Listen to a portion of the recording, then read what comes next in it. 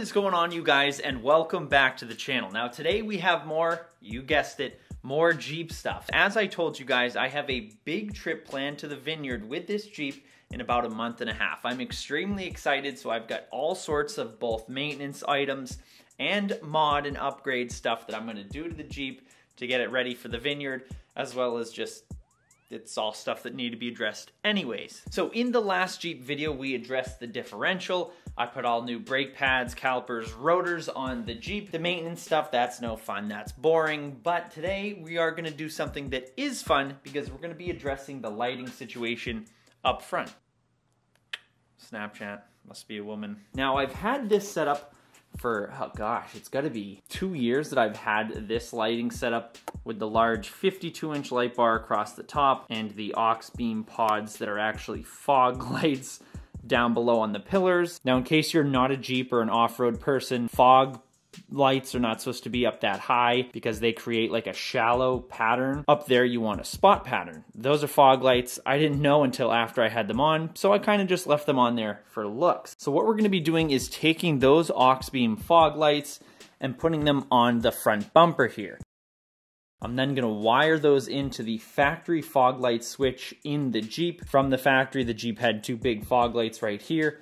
So we're gonna clean it up inside, wire those to the factory fog light switch, if that's something I can do myself. Then we're gonna be removing the light bar. The 52-inch light bar is gonna be coming off. Hopefully that's not a pain to remove, and hopefully the paint isn't too screwed up below this. I might have to buff it out, clean it up. And we're gonna be replacing the light bar with all of this. So not really that right now, that's not important yet. Auxbeam was kind enough to send us out 4 of these LED pods. Now on the outside, right here is a white beam pattern, and in here, it's orange. So you can switch them on and off. Now these two are spotlights, so when I put them on the Jeep up there where they're supposed to go, they'll be working functionally. Now we've got those two there. 2 of them are still in the box over here, but we're gonna be mounting them on these cool dual pillar mounts right here. Now these just sit somewhere like this. That sits on there like that, and then we have 2 of the pods on there. We then run the wiring under here. That's where the mess of wires is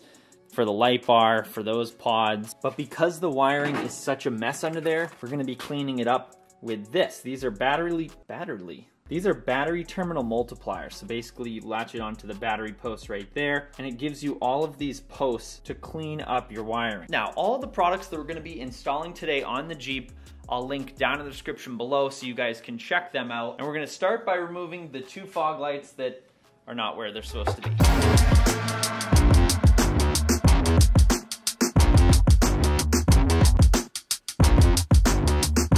Got my Lax Bro hood crop. Please don't be too tall. Perfect. Well, thank God I had my lacrosse stick on me. Works perfect. It's been a minute since I had this off.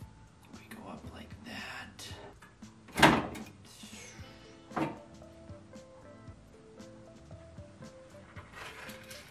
There's one light. There's numero dos.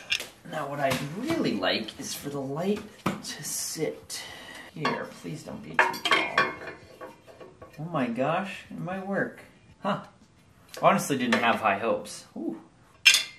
Come on now, don't be difficult. Be good for daddy. Look, I know there's posts right here, but for some reason I don't like that look at all. No. So here's originally what I thought I was gonna be able to do. I thought I had enough room. There's a bolt hole up here. I thought I was gonna be able to mount the lights like this, have them aimed down and a little outwards. I thought it would look pretty cool. They're kind of hidden, but this one won't go up any higher. This one, for some reason, I've got all sorts of room. But what I realized is that it looks like this fair lead right here for the winch is adjustable because there's a bolt hole up here and there's one right there. Same on the other side. So what I'm thinking of trying is removing this nut right here, well, removing the whole bolt, sliding it down to this bolt hole right here to buy myself the extra room that I'll need. Because like I said, I'm not putting the lights up here where they're supposed to go. I think that looks ugly, and it covers up my Raptor lights that I have up there, which are one of my favorite features on the Jeep. And I mean, I guess as a worst case scenario, I could drill holes over here, put the fog lights out on the side like that.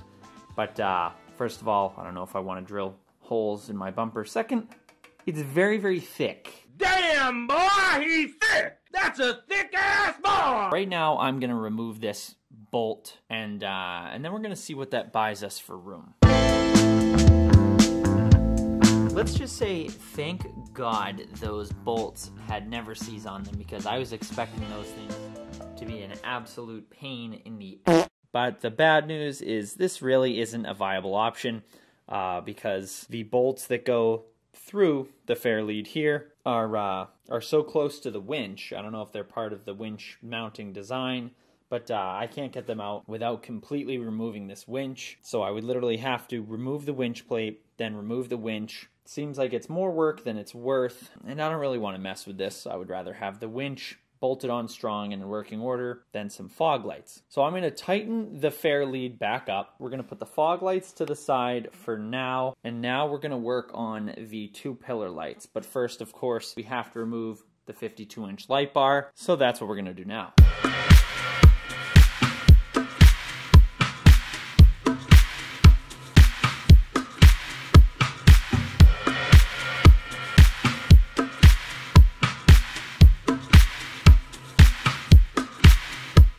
Cool, considering this thing's been on there for a long time.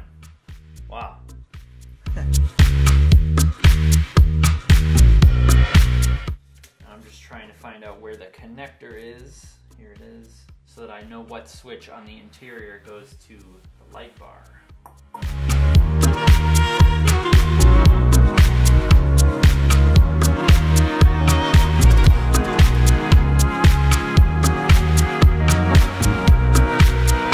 Now I want to show you guys, well, I'm not really proud of my wiring job, but I mean, I was probably 17 when I did this. At least, I was smart enough to label things. So I'm going to trace the harness that goes to the 52-inch light bar. I'm going to disconnect that and at least get that out of the mess. Identify the harness for the 2 pillar lights up here that I'm going to keep. Those are going to stay because I'm going to just wire in the other 2 lights. And then once we sort out what's staying on the battery, we can grab the Cat 5 terminals and start to mess around with that and clean everything up. 1 pair of pants later. Well, welcome to day 2. So lots happened yesterday that I didn't film because, well, frankly, I would have been demonetized in an instant with the library of different swear words that I screamed, basically. So as I was removing the last bolt here for the windshield hinge so that we could mount our new light mount thing here, this bolt decided to snap. You can see what's left of it in there. Now the observant viewer will note that there's silicone in there because many years ago when I put on a different style mount, or it might have been when I put on the light bar mount, this whatever nutsert on the inside disappeared. So did this one. Luckily, that one still is there. This one, I don't know what's going to happen yet because I have no idea. But on the driver's side, different scenario. So we have this one, we have this one. This one, there's nothing. Same as the other side, filled it with silicone. And then this bolt snapped. Now, fortunate enough, I was able to drill out some of that side with a screw extractor, get part of it out, but then the screw extractor snapped. So that's going to be a fun one.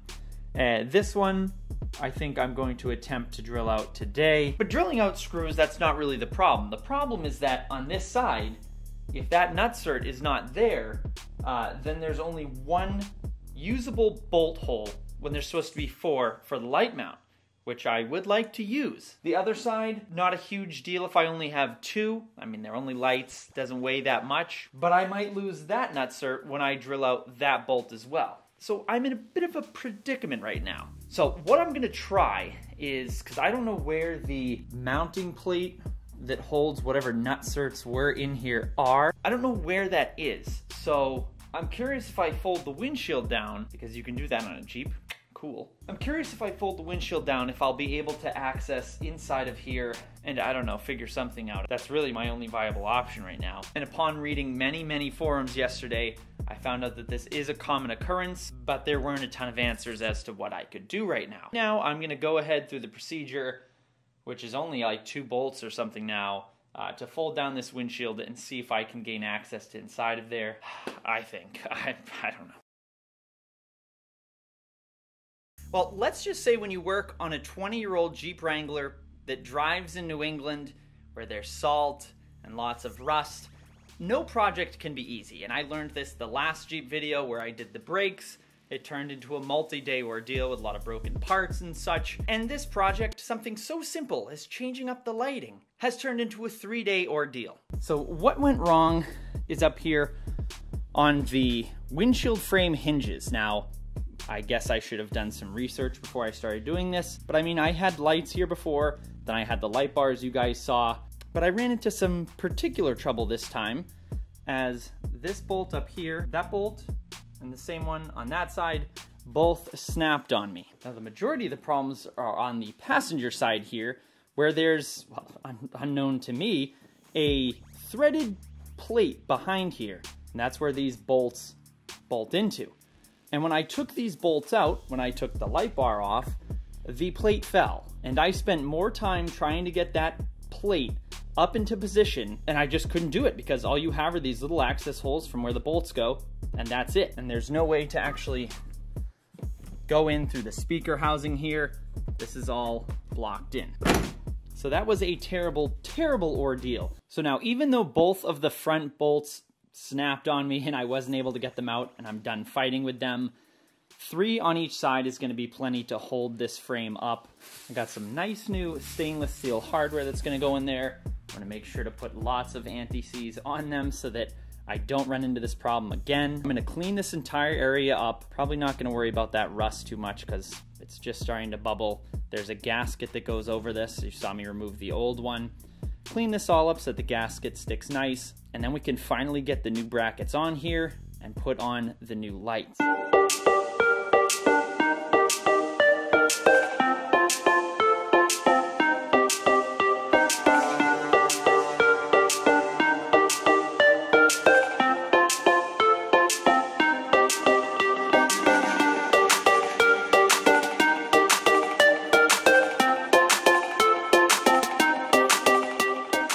One little slight problem I ran into, once again coming up short. So the bolts that I got, the nice stainless steel bolts, which were as long as the bolts that were holding the light bar on, just barely shorter. These are the longest ones that I could find at the store, are too short. So they're not threading in. So I have these 2 bolts that I had just laying around here. They're very long. Those are just holding the plate in place so that I don't lose it again. God, that would be terrible if I did. These are holding the plate in. Looks like I'm gonna have to go to the store, a different store, see if they have longer bolts. But now I'm gonna start on the other side, do the same thing that I did here, get what bolts I can started. I'm gonna have to figure out something with this front one because I couldn't drill the whole thing out, so. I got these lower mounts off and replaced the bolts. I have 3 bolts in this. Now it looks like a good time to put on the pod lights themselves. So we're gonna get those on there, mock them up, not tighten anything down, and then we're gonna move on to the wiring.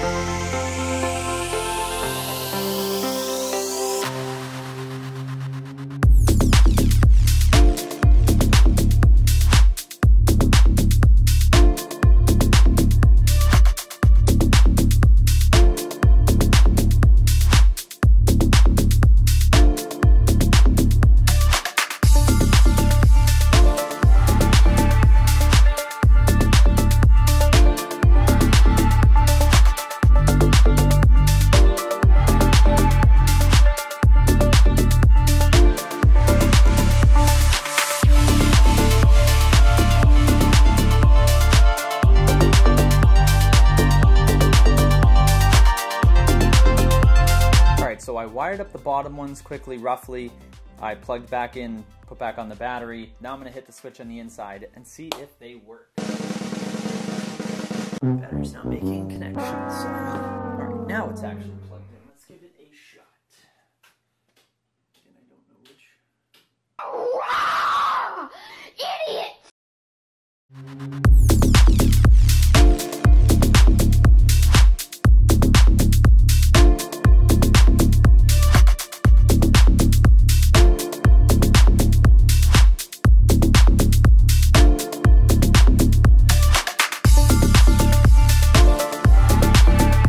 What a pain in the balls the wiring was, but the lights are both on the Jeep. I think they look amazing. No, I haven't cleaned any of this up yet, but they're all wired up. The switches in here. That one runs my reverse lights. That one's blank. These are the lower pods. These are the upper ones. I'll also include a link down in the description for the switches that I used up here, because I know in the Jeep TJ there's not a whole lot of room to run switches. These have worked awesome for me, and they look really cool. So now we wait till it gets dark out. We can actually test these things out.